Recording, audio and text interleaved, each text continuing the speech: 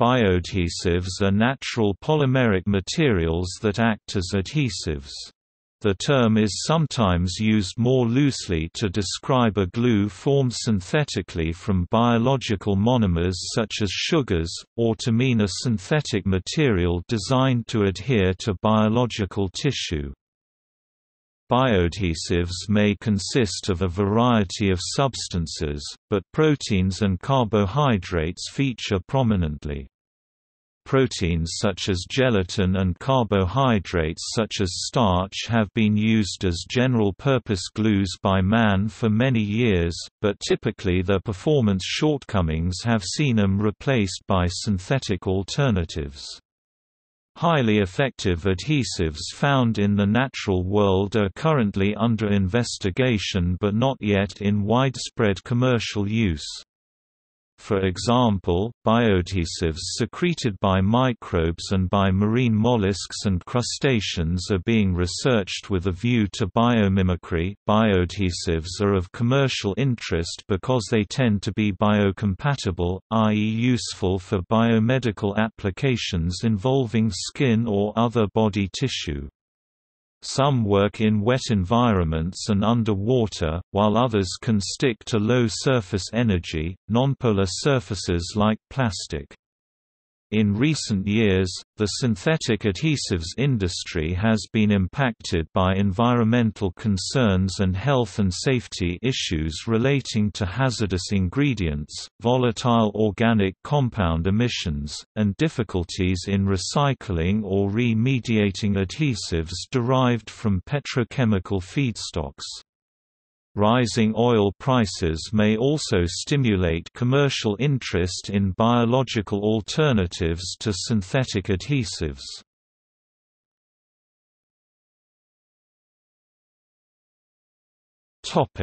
Examples of bioadhesives in nature.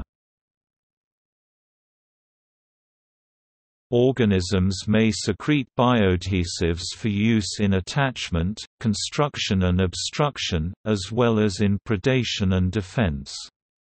Examples include the use for colonization of surfaces, e.g. bacteria, algae, fungi, mussels, barnacles, rotifers.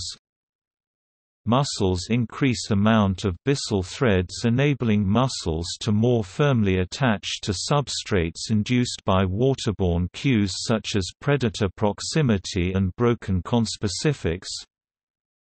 Tube building by polychaete worms, which live in underwater mounds.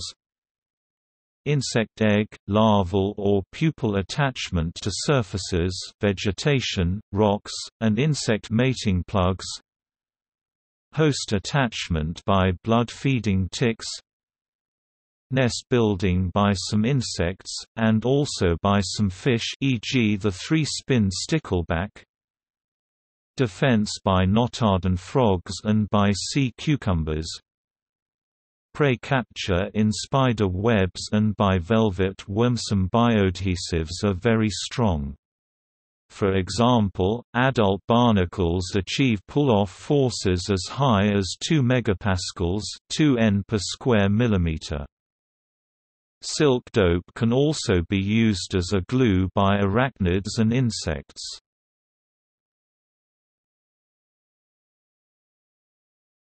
Topic: Polyphenolic proteins.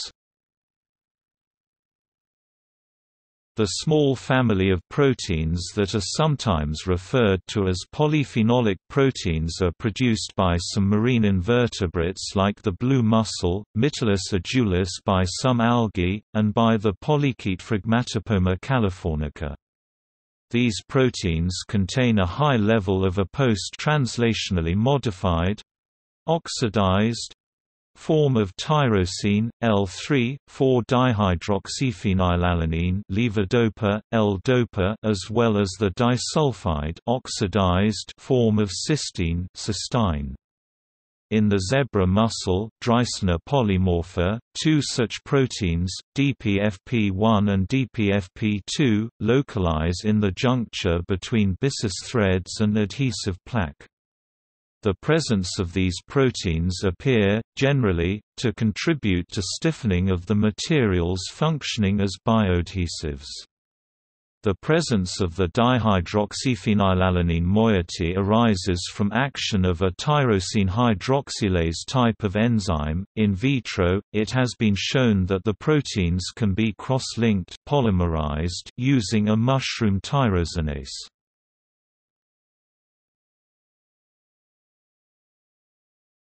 Topic: Temporary adhesion. Organisms such as limpets and sea stars use suction and mucus-like slimes to create Stefan adhesion, which makes pull-off much harder than lateral drag. This allows both attachment and mobility. Spores, embryos and juvenile forms may use temporary adhesives, often glycoproteins, to secure their initial attachment to surfaces favorable for colonization. Tacky and elastic secretions that act as pressure-sensitive adhesives, forming immediate attachments on contact, are preferable in the context of self-defense and predation. Molecular mechanisms include non-covalent interactions and polymer chain entanglement. Many biopolymers, proteins, carbohydrates, glycoproteins, and mucopolysaccharides may be used to form hydrogels that contribute to temporary adhesion.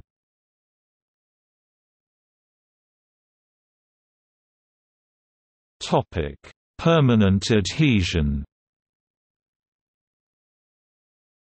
Many permanent bioadhesives, e.g., the oothecal foam of the mantis, are generated by a mix-to-activate process that involves hardening via covalent cross-linking.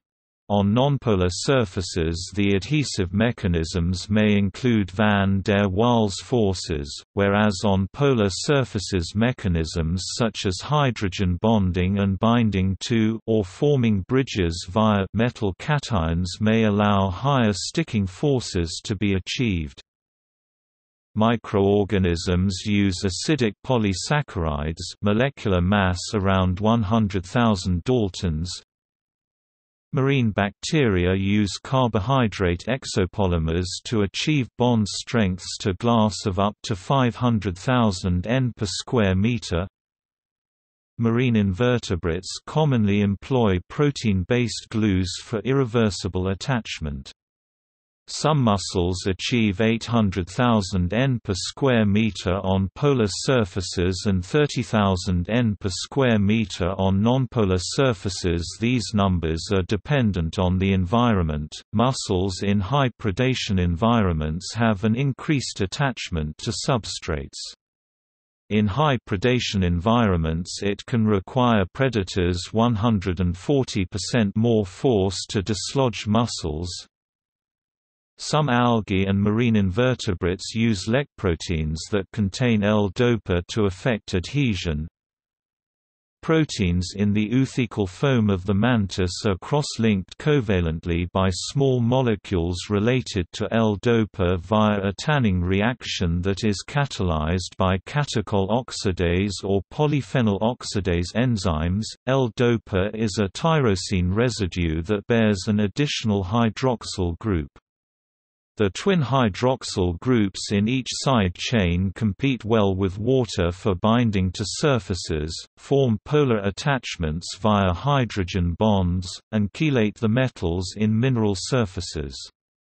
The Fe-LDOPA3 complex can itself account for much cross-linking and cohesion in muscle plaque, but in addition the ion catalyzes oxidation of the L-dopa to reactive quinone-free radicals, which go on to form covalent bonds.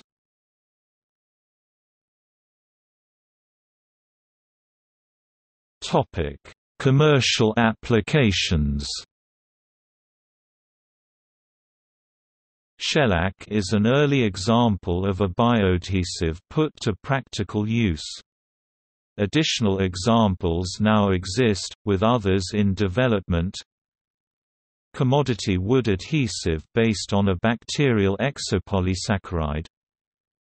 USB PRF, SOI 2000, a commodity wood adhesive that is 50% soy hydrolysate and excels at finger jointing green lumber.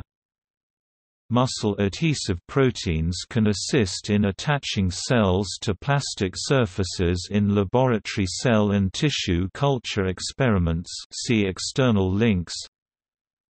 The Notardin frog glue is under development for biomedical uses, e.g. as a surgical glue for orthopedic applications or as a hemostat. Mucosal drug delivery applications. For example, films of muscle adhesive protein give comparable mucoadhesion to polycarbophyl, a synthetic hydrogel used to achieve effective drug delivery at low drug doses.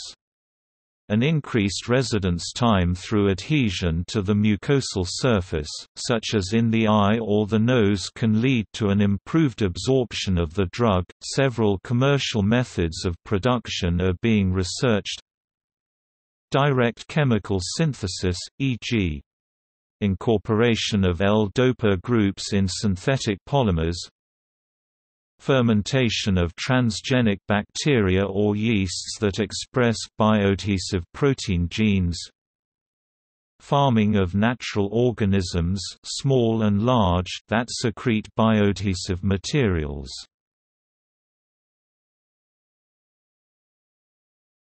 Topic: Mucoadhesion. A more specific term than bioadhesion is mucoadhesion. Most mucosal surfaces such as in the gut or nose are covered by a layer of mucus. Adhesion of a matter to this layer is hence called mucoadhesion. Mucoadhesive agents are usually polymers containing hydrogen bonding groups that can be used in wet formulations or in dry powders for drug delivery purposes.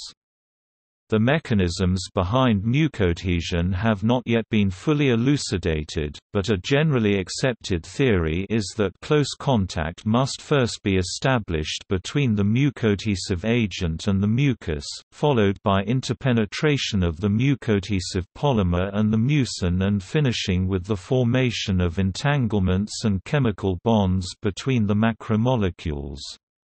In the case of a dry polymer powder, the initial adhesion is most likely achieved by water movement from the mucosa into the formulation, which has also been shown to lead to dehydration and strengthening of the mucus layer.